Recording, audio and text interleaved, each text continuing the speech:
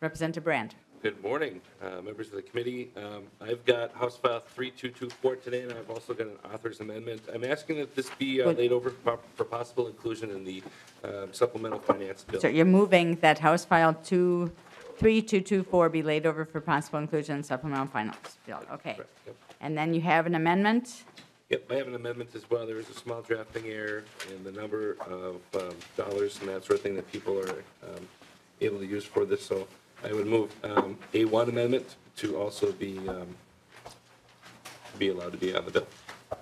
All right. So the A1 amendment is before us. We have it in our packet. There was a bit of a larger amount that was put into the bill, and that's been reduced by this. So any other questions, comments? Okay, all in favor of the A1 amendment, say aye. Aye. Any opposed, nay. That motion prevails.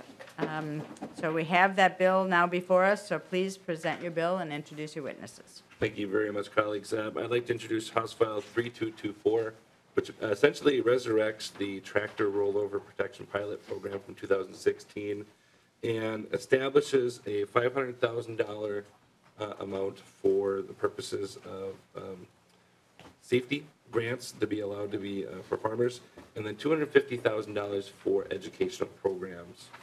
It's a pretty simple bill. I've got a whole bunch of students that are here today from St. Peter High School, from Nicollet County, where I represent. The majority of them wrote letters to me asking that Senator Nick Fentz and I do something to turn this tragedy that happened in Nicollet County back in August into something positive. Back in August 14th, we lost a young man in our district, Landon Grand, in a grain bin accident, and he was a high school senior. And the folks that are with us today are from the St. Peter High School, good friends of Landon's. Beside me, I've got Michelle Grand, that would be Landon Grand's mother, and James Grand, that's Landon's brother. And I'm asking today that we have some testimony, and we talk about how we can pass some grain bin safety legislation, Landon's Law, we're calling it, to be passed. And so I would like to turn it over in the interest of time to Michelle and James, and they can go from there. Well, first of all, welcome to the committee, and our deepest condolences to you from the entire committee. These tragedies affect all of us, but certainly as a family member, you are deeply impacted. So our deepest and most sincere condolences. And when you're ready, please just go ahead and. I'm sorry. This has been since August that I've been fighting for this. So it's to get to this point is really surreal. Well, again, we appreciate that you've traveled here to be able to provide testimony. Thank you. This is my son, Landon.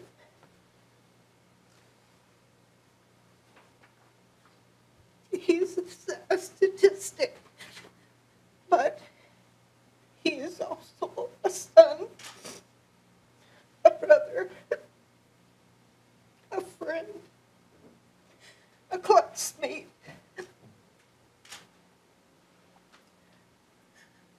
I don't want his death to be in vain.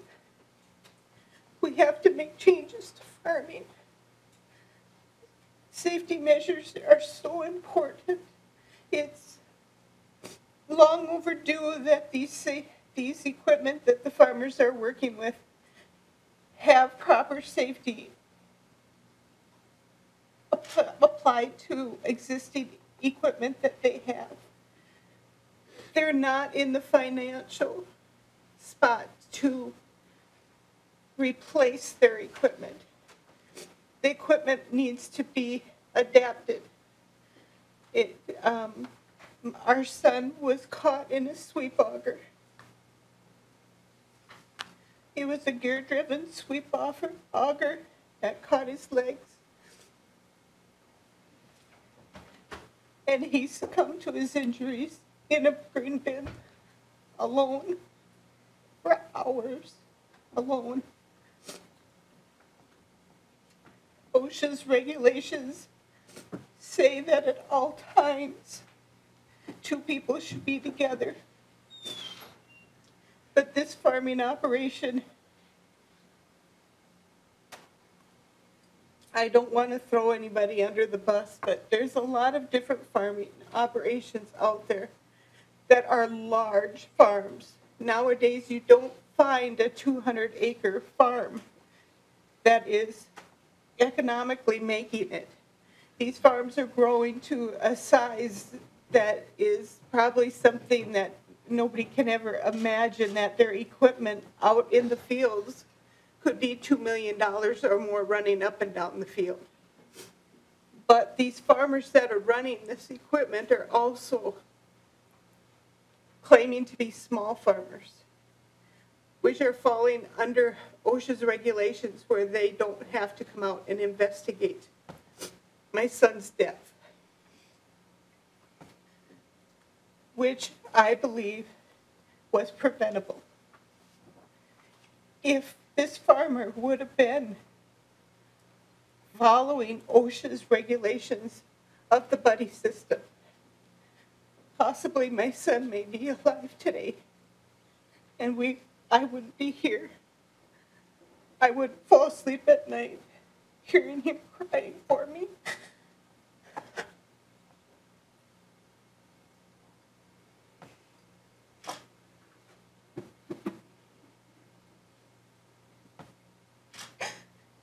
All Landon ever wanted to do was farm.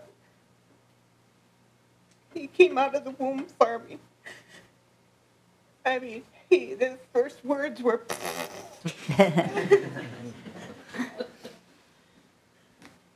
and that's what his father and I wanted him to pursue, and we put our money into the farm for our next generation. James isn't a farmer, he was a Power Ranger freak. And we are not going to make him follow something that's our dream, not his. So in turn, we have to make adjustments to our farming. We're hog farmers. We are selling our hog barns. We can't do it alone anymore. But this operation where my son was killed at goes on farming like there was nothing that happened, because he is protected by workman's comp and OSHA, which I believe needs to be updated to modern day. It's time. It's been 60 years in the making of getting this updated to the times that we are dealing with now. Farming has changed. The laws need to be changed too, to protect us. Also, we struggled. Yes. Thank you again for coming forward and sharing your story. Very tragic story. Does James, would you like to speak as well? Yep. Hello, I am James Gron. I'm a senior at St. Peter High School and the brother of Landon Gron. Me and Landon both grow up on the farm, working on it every day. And we have multiple grain bins right in our front yard, and they look innocent enough. You don't see the danger that they hold inside, and you just don't know the danger until it's right in your face. Growing up, you talk to farmers, everybody knows somebody. And it's almost come as a fact of life, and I don't think that it needs to be.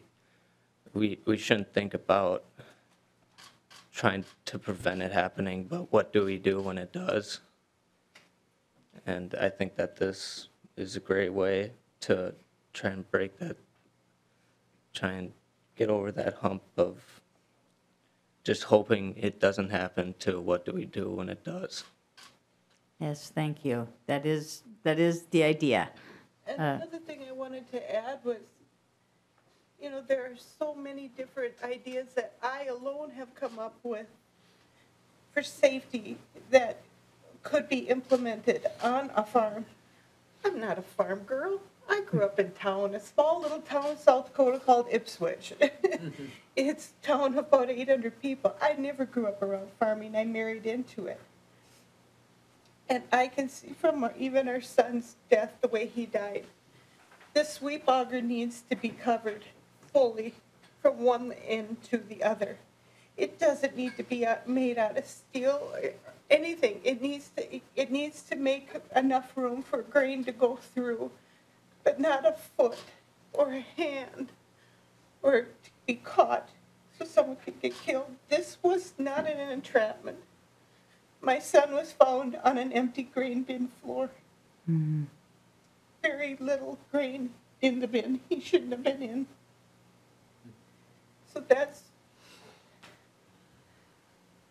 So I'm working with an engineer on making a life-saving bracelet for farmers, similar to an iWatch medical alert bracelet, something similar to that, where a farmer working alone, they could plug it in like an iWatch, put it on in the morning as they go out if they're working alone. They get into trouble, they can hit one button will turn on signal to an antenna. It'll turn off the power to the equipment. Another button to push 911. They have a chance. The engineer that I'm working with is my brother. He said this is so simple, he does not understand why this hasn't been a reality already. And another thing is like the safety harnesses. I've talked to Farm Bureau shortly after my son's death, which is an audience of mostly over 70s, which are still farming. And I asked them, would you put on a harness, a safety harness that may take you 10, 15 minutes to put on for what you believe is a 5-minute job? Mhm. There wasn't a hand raised. It has to be something simple. You know, it's just, I don't know, I feel like the preventable needs to be prevented Mhm. if we can. And I'm a mama on a mission. I'm not going to stop here. I want it to go federally. And if Minnesota could be the start of this, to get this going across the country. I talked to a lady from Indiana lately, and I don't know if I'm going over my time either, but I have talked to a lady from Indiana lately that lost her 18-year-old son in a grain entrapment in November. And so it's everywhere. It's not just here. It needs to go to the federal level where we get safety for farmers. We're the backbone of this country, and people don't realize that chocolate milk doesn't come from a chocolate cow. You know, it comes down to people need to understand how important farming is. And our farmers are not only dying from this, they're dying from the economic part of this, where they can't pay their bills. Their marriages are going down. This is very stressful on a marriage. I can understand that, definitely. Yes. So again, thank you for coming forward, for sharing your story, there's just nothing that we can say that will make it easier, No. but we feel for you. Our hearts are breaking. Representative Brandt. After the death of Landon, the Northland community came together and they lined up a whole bunch of tractors next to the road. The community came together. That was a show of support for the Ron family. Just like today with the St. Peter students that showed up, again, the community comes together. It's really one of the attributes of my district that I really enjoy. And so I'm hoping that my community here today will also come together. We can pass this bill and allocate the money for safety. And so Thank you. Before you do, I know that Josie Linetti also wanted to provide some testimony, so we'll have her come down to testify from Minnesota Farm Bureau, and Stu Laurie from Farmers Union. Yes, okay. Welcome to the committee. Josie. I'll be brief, Madam Chair. Members of the committee, Josie Linetti with the Minnesota Farm Bureau. We thank Representative Brand for bringing this bill forward today. We've certainly heard of the serious and continued financial and emotional challenges in agriculture. And Minnesota Farm Bureau is a grassroots general farm organization. We have 78 county farm bureaus. And I just wanted to briefly touch on the activities that our county farm bureaus do in terms of safety. They've assisted with 24 farm safety camps, reaching nearly 5,000 students and nearly 400 adults. Our Minnesota Farm Bureau Foundation, in partnership with Turtle Plastics, has donated 10 grain bin rescue tubes to community fire departments throughout Minnesota. So, and there's a number of other things that I could discuss as well, but we're here today just in support of Representative Brand's bill and the importance of having this conversation on farm safety. We support efforts to reduce farm injuries and death through engineering, education, and voluntary programs. So really, Representative Brand, thank you for bringing this bill forward. We appreciate it. Thanks, Madam Chair. Thank you, Ms. Linetti. Mr. Laurie. Thank you, Chair Poppy and members of the committee. For the record, my name is Stu Laurie. I'm the Government Relations Director for Minnesota Farmers Union, and just want to add our voice as Farmers Union in strong support for this bill. I know, Mrs. Grant, we have a grassroots development process for a policy too, and our members, a number of them brought your letter to that meeting to discuss and said that this needs to be at the center of what we work on this session. And so we're here to follow you and Representative Brand and Senator Frentz, and thank you so much for your leadership and are eager to express our support for this. Thank you. Thank you. Thank you. And I would concur. It's the center of the work, and it's the heart of our work, certainly, is to make sure that we have our farmers are safe and that farm families aren't needing to deal with these tragedies. Representative Brand, so you'd like to? Yes, I'd like to renew my motion to hold the bill over for possible inclusion in the supplemental finance bill. Thank you. Thank you, Representative Brand, for bringing this bill. Thank you, Mrs. Gran, and to James for coming to share the story. And thank you to the St. Peter students. You know, it's a tough day, and I know it's been a tough number of weeks. So our hearts are with you. Thank you. Thank you. So seeing no further discussion, House File 3224, it will be, as amended, is laid over.